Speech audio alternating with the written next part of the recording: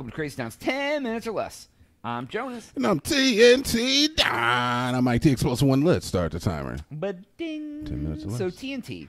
Yeah. I saw an article online that there was a house in Idaho. And Idaho? Arkin, Idaho? Spirit Lake, Idaho. Spirit Lake, Idaho. So okay. Potatoes. They came home and there was roofers on their house. Sure. And the roofers were taking their roof off. The problem was they didn't ask for any roof work. So the roofer had went to the wrong house. That's unfortunate. And took their roof off. Put a new one up. They didn't. No, you got to do that. So basically, this house is left without a roof. And Wait. And the yeah, hold on. So the comments on Reddit were, why didn't they call the police instead of letting these people just continue to take their roof off? And two, so shouldn't someone be sued for this? The roofing company had the wrong house. Yeah, oh yeah. So they're they at took fault. off the roof, didn't have the orders to put any sort of roof back on, and they told the family, "Oh, sorry about that. Our insurance will cover this and we'll get it taken care of." It hasn't. So they have a tarp over their roof. Our insurance? Because they had a metal roof, so they took it off, and now they have no roof, and the roofer's not returning their calls, and their insurance has denied the claim. So this family's just out of a roof on their house. No. That company's going out of business because you don't contact your lawyer. Oh, right. You call up frickin' Bernstein and Smo. Well, here's the deal, though, TNT. So say you have a house, right? And your neighbor, your neighbor comes over and breaks out all your windows, right? Yes, you sue him.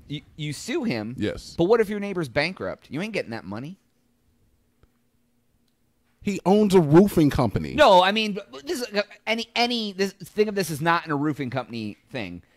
But even the process of suing him and if my neighbor has I know for a fact that my neighbor has a bunch of double-sided windows in his garage, then yes, he can handle it. Well, I guess I see what you mean. Like, yes, yeah. I'm saying is that a roofing company ruined the roof. They have the means to put a roof back up there. They have a troop of roofers. They got all the materials.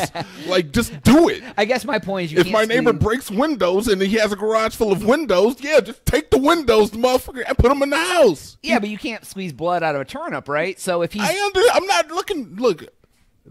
Those people are not looking for money initially. They would have been perfectly fine if they just said, all right, we'll just put the roof back up. Sorry for the inconvenience. Yeah. It wouldn't have gone any further. They probably would have been like, that was really weird. That really sucked. But we got a new roof out of the deal. We got a new roof out of the deal. But no, they're looking for blood. Now I would be, yes, I want blood. I want blood out of that stone. I want you to squeeze sinew from the turnip, Jonas. I want it. But I feel like that's marrow. The reasonable response is like, hey, you want to make this right? We'll be cool. Like, this sucks. Sorry, my bad. But then you want to just palm me off and make me call your insurance and nothing's happening. Yeah. It's been a week and I ain't got no roof on my house. Yep. Now I can't go outside without crying.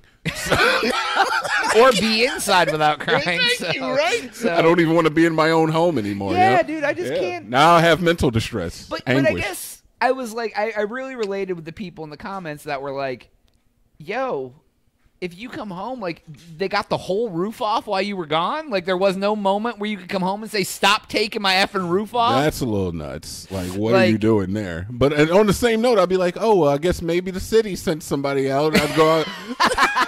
I don't know if it's like an older couple. I can see I don't know. They said they had kids, I guess. But yeah, and then in the comments, somebody else was like, I've worked in roofing for 2 decades. Every single job on the paperwork includes a picture of the house that we're working on. I've never not went to a job and not had a photo of the building I was taking the roof off Not to mention that if somebody's home, don't you think you would communicate with that person, knock on the door first, maybe?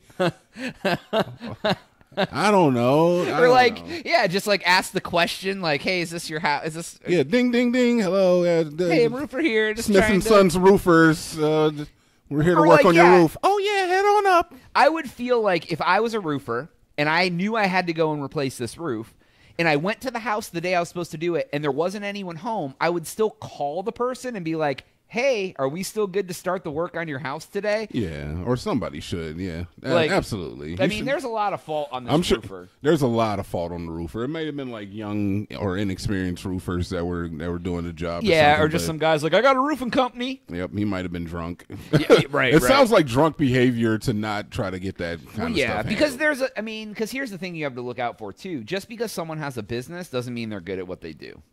Ain't that the truth? Because anyone can be like, I'm a roofer, I'm a lawn care guy, whatever, and if they register their company and show up, you don't know what you're getting. How many years do we have to deal with Mad Catz controllers? Oh my Lord, dude! Just because the person owns a company does not mean they're good at what they do.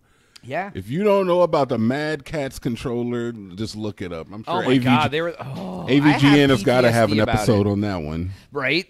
But yeah, dude, because I mean, you hear horror stories all the time. Like I called the company to do my house. They accepted the paint job. They showed up, painted for 3 days. Now I haven't seen them in 3 weeks because they're not able to manage their time, and they have 8 jobs and they only have 1 crew, so they aren't managing their workload properly. So you get a half-painted house, and then you have to fight with them to come back and finish your house. And you know, there's stories about that all the time. Yeah, that's true. So that's the difference, but that's also where you're like, okay, do I want to go with a corporate big company because they are someone I can but sue. They're going to be more expensive. Have management, or just like Joe's Roofing, where it's just one guy, right? But you're going to get the cheaper price with Joe, right? But Joe's how do you know Joe's not a raging alcoholic and can barely get out of bed in the morning? Let alone have project management skills. Joe's in his truck with a needle stuck in his arm. At lunchtime, right? Wearing an adult diaper. Right. They're all smoking meth on break, and they come back and start slamming, whatever, dude. Especially from our hometown. I'm sure there's like people who come to work on people's houses, and they're all jacked up. It's so true, man. You got to respect the entrepreneurial spirit of those type of individuals, though. Like, if you can be a meth addict and an alcoholic and be an entrepreneur, that's the American dream. Yeah, I mean, they're trying. They're trying, dude. They're like, I want to be my own boss, smoke my own meth, and function as an adult. Yeah, and while with an alcohol level of 0.8 or something. I don't know what's high. 0.8. Is that high?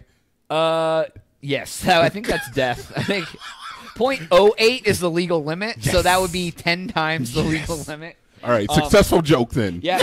Speaking of which, there was this is kind of neither here. There was a wrestler who got pulled over for DUI. Was that Jeff Hardy? Yeah, Jeff Hardy. His blood alcohol was 0.29. So he was almost 4 times the legal limit of alcohol drunk, and he was out driving. This was at like 9 o'clock in the morning. 9 o'clock in the morning. That's like a decent hour. Yeah. That was like he was just going for a spin. Yeah, a video came out of him because he's like a wrestler and he's like supposedly a singer-songwriter, right? Everybody wants to be a singer-songwriter.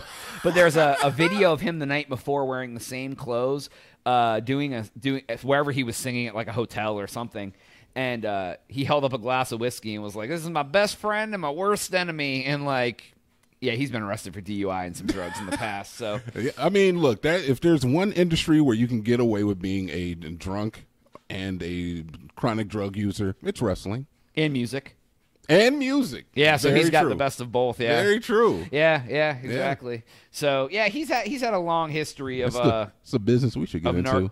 Alcoholism and narcotic use. Casual drug use. Can I be a junkie and a functioning member of society? And get paid for it, essentially. Yeah, because like I feel like the music industry almost feeds off that. They want you to have like an eating disorder or like an alcohol problem or because pain inspires creativity. It does. So especially when it comes to writing or music or whatever. Emotion in music definitely drives it. But I think it would take like a drastic change in like just American culture to get to the point of like we don't idolize that type of behavior or that type of ideal.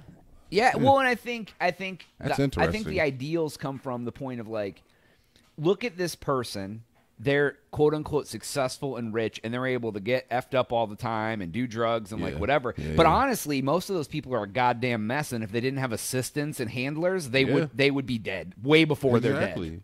They're goddamn burden to their own life. People love a tortured artist. They like somebody who's experienced. They like to watch people in pain. It's kind of fucked up, man. But I think it's just human nature. Yeah, because I think it kind of transcends just American culture, and that's just more like human nature. Yeah. So, anyways, that's all the time we have for today's episode. Go to thecrazytown.com and subscribe. For Jonas, TNT. We out.